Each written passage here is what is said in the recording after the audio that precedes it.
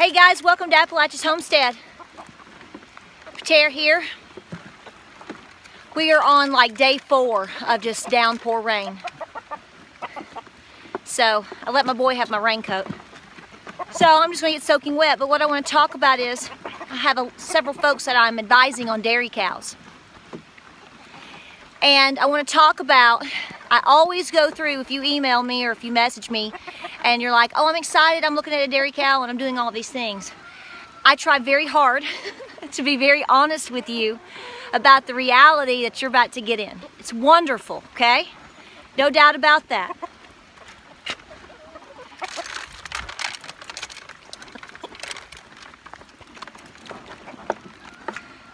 But the elements don't wait on you, okay?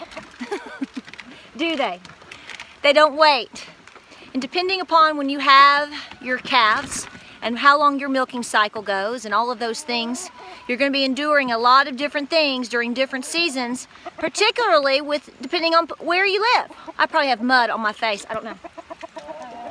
Down there is my stanchion for now because my goats are going to be occupying the barn. So even when it's super hot, it's 90 degrees outside, you endure this. Some other things you need to think about, let me see if I can get you out of here, is I get a lot of questions from people that ask about what type of cow should they buy and the age. Let me tell you right now, and I'm sorry I'm so close, but I'm really trying to manage out here in all this weather, and it right now is really good. It's been awful all morning. So we're a little delayed on our chores, but this is why I do late barn checks too. When you do a late barn check at night, and you can, are you kidding me? When you do a late barn check at night, okay, I always like to make sure there's a little dab of hay and a little extra food and nobody's out of anything, because a lot of times you go, I'll just get that first thing in the morning. Well, first thing in the morning can be a monsoon, so don't do that. But I get a lot of questions about dairy cows and what kind of dairy cows you want to get. Now, listen, I have a lot of history in my family with milking, but I myself didn't grow up on a dairy farm, okay? Just like most of you out there, most of us did not. But I've been doing this for several years now, and I've learned a lot in terms of what you're dealing with. Some folks jump to what seems to be the youngest cow situation or the cheapest. Well, I'm going to tell you right now, that may be good depending on your situation. It could also be a sad mistake. Let's say you've got 2 cows that you have a choice between. I really want you to think about, do you have a cow that's in good health? Do you have a cow that is gentle? Do you have a cow that can, has been proven to calve, really well? Has good healthy calves? Doesn't have any problems? Let me give this to you, baby. Go ahead. All of the above. You need to think about you as well. We think about, oh, well, if I get this, it's cheaper. Well, let me tell you what. If you get a cow that is new to being milked, maybe he's only had 1 calf or none, you really don't know a lot about the dynamics in terms of how she's going to perform. If you can find a nice dairy cow that has already been milked, broken in, so to speak, has already gotten used to being touched and handled and all of these things happening in and out of this type of weather and with you and with hands or whatever, it's probably going to be a better scenario for you. You need to think about that. If you get a cow that's restless, that is easy, that's skittish, and you're new at this, I'm going to tell you what, it's a challenge to get her used to having all of these things done. That happened with me. What worked for me, however, is this. My cow, yeah, there's stuff everywhere. I mean, it's just going to be like this. We're covered up. I think we're supposed to get some good weather tomorrow. We got to dry out. We are just covered up. Haven't been able to plant, we're just covered up. This cow down here was living on a beef farm, and she was going to slaughter because she wasn't being milked. So I bought her. I was offered a tremendous deal, and she was already bred, which we're hoping that's the situation down here. We don't know yet. I got her in November. She did not calve till May, have the calf till May. So from November, and we've talked about this in a video before, from November all the way to the following late spring, every single day I was with this cow. I was told, you better be with the cow. Touch the cow, love the cow, give the cow treats. When she's calm and cool, stand in certain places, brush her, love on her every day, several times a day. It is critical to your own safety and welfare that you do this because, as you know, and I'm not trying to rehash my particular instance just for a video, what I'm trying to do is warn you, there's a lot of people that don't know that I was injured. And it wasn't because she was aggressive, it was because we were getting used to each other. I was getting used to being around her, she was being used to being around me. I miscalculated doing something in bad weather, and I got hit in the face really hard. I mean, to be honest with you, like I told you before, it was a miracle. They told me that I wasn't disfigured or lost my teeth or everything. I mean, and it cost over $5,000, okay? So what I'm trying to tell you is, listen to me, folks, and I'm no expert, I just have a little bit of experience.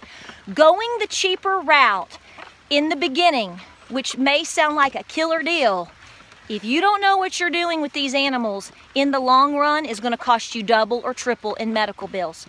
It could hurt your child, it could hurt you. You could get into a situation where you miscalculated the cow's health because you didn't have enough experience in knowing. So you really need to talk with people that have hands-on experience with these animals. I will also tell you, talking to cattle farmers is good, but I will tell you right now, just because they deal with beef cattle doesn't mean they know a thing about dairy. That's not a knock. They know about general things about the cow, okay? So you need to talk to them about the demeanor and everything. But I can tell you right now, the demeanor of certain dairy cows versus certain meat cows is just not the same. Talking to someone about how they feed meat cows, to feed them off and grain them off, to take them to the stockyard, is not going to be the same regiment that you use and do for a dairy cow, because you're going to be consuming the raw milk. All of these factors need to be investigated and looked into. So I've been talking with some folks this week, some folks you guys even know, and trying to give some good advice. And I'm always, you know, I try to be very honest and leery. And sometimes you end up telling people and they're like, really? And I'm like, listen, you know, yeah, it's a very big investment. This cow right here, she's my biggest investment on this farm. I am right now, if she calves, because see, we bred her later, so we're kind of in the wait and see mode.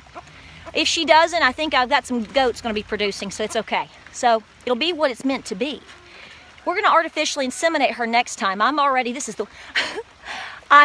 online shopping for bull semen, and we're going for a full jersey for next time, and we can also get it to where, depending on the cost, where they can do all these, they can split it and do all these wonderful things to try to guarantee you a heifer. So that's what we're going to go for. So I'll have 2 dairy cows, 2.